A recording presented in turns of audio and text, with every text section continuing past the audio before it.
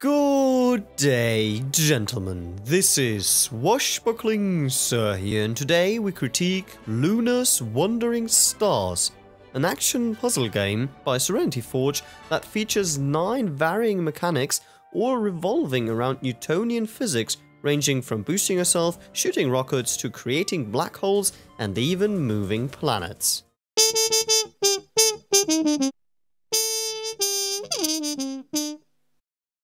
Originally kickstarted with $6,700 in October last year, Luna's Wandering Stars is available on the developer's homepage for $10 since the end of March 2014, a Kickstarter game that actually delivered. As there is barely any story to Luna's Wandering Stars except the snarky and self-aware, however entirely text-based narrator, I'll jump right into the graphics. Luna's Wandering Stars uses Unity and Unity's Space preset. At least, it looks a lot like it. While the art is functional, it's probably not going to rock your socks. The models have clear edges and the effects are somewhat dated. On the plus side, Luna's Wandering Stars should run fine on older hardware or laptops. As for the sound assets, the music varies from planet to planet, offering relaxing piano tracks as well as upbeat ones. The audio effects are very good too, and thus, the audio is definitely on the stronger side, especially for a low-budget indie title. You'll find a link to the soundtrack in the video description. Let's get on the heart and soul of Luna's Wandering Stars, the action puzzle gameplay. First, what does action puzzle actually mean? Essentially, it is a puzzle game that asks the player to react quickly from time to time.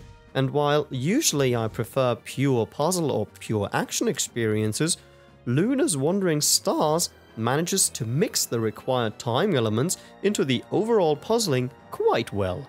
There are some frustrating levels here and there, and I still think this game could be even better with a slower pace. Overall, it's well done. What does the game ask of you, and what are the core mechanics? Since these change throughout the game, we'll go through them planet by planet. The game starts at Mercure, which imposes the challenge to launch our planet in the correct direction with the correct force to collect asteroids, preferably all 3 golden ones. As your moon grows in mass when collecting asteroids, it gets rather difficult to predict the exact effects, thus a bit of trial and error might be involved. While this mechanic is fun at its core, I was glad when I moved on to Venus. On Venus, the game reminded me of Osmos, as you can boost yourself in the desired direction at somewhat free will. This set of levels is more action-based, as you're usually given plenty of boost to dash around. The puzzling often lies within scouting the level a couple of times before collecting the golden asteroids. Overall, the Venus area was challenging, but still a lot of fun. The third planet is our dear Earth. The mechanic of controlling the Earth's moon is indirect. We can change the gravitational force attracting the moon and thus can influence its orbit. This is the worst mechanic by far, since the on-screen indicators are nonsensical and even misleading from time to time. Luckily, one can skip Earth almost entirely if enough gold was collected earlier. The fourth planet, have you figured out the pattern yet, is Mars. Befitting for the god of war, we are now equipped with rockets that can shoot almost anything. As our moon's path is predetermined here and cannot be altered, these levels feel like a puzzle game. Finding the correct pattern, which things to shoot and which to collect, is essential and usually requires a lot of trial and error. Therefore, even though I liked the thought and memorization-driven gameplay, I could have done with just a tad less hit and miss. Overall, Mars is on the stronger side of mechanics. The fifth planet of our solar system is the giant Jupiter. On Jupiter, we have the power to redirect our moon's force in any desired direction.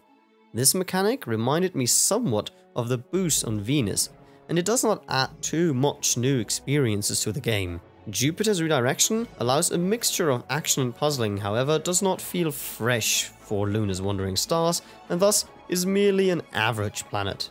On Saturn, the good idea of changing the moon's volume meets the frustration of timing elements in a puzzle game.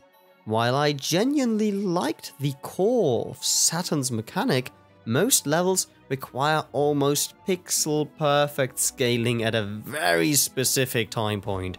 Therefore, Saturn is on the horrible end of the 9 mechanics, where it can cuddle itself to sleep with Earth. Again, luckily, most of Saturn can be skipped to reach the best part of Luna's wandering stars, Uranus. I'm not going to do the anus joke.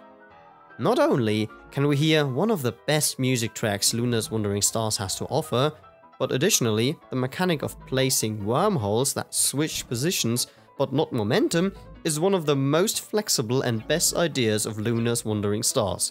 There are some problems here and there though, especially levels with vast dimensions that lock the camera onto your moon can be a pain.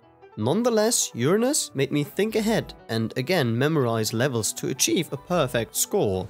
Overall, very fun mechanic. On Neptune, we can place black holes that suck us and sometimes other objects towards it.